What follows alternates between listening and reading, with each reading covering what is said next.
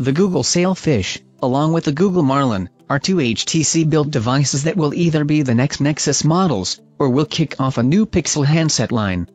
If the latter is true, the smaller Sailfish would be called the Google Pixel. The Marlin would then be called the Google Pixel XL. Today, a video surfaced that takes us on a 360-degree video tour of a Sailfish render. From the video, we can see that the Sailfish sports a USB Type-C port and has a pair of stereo speakers on the bottom of the phone. While the 3.5mm jack is not seen in the video, HTC did not copy Motorola or Apple. The earphone jack can be found on the left edge of the frame when looking at the phone's screen head-on.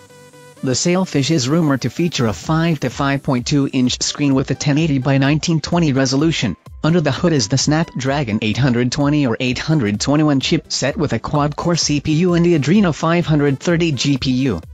4 GB of RAM is inside along with 32 GB of native storage.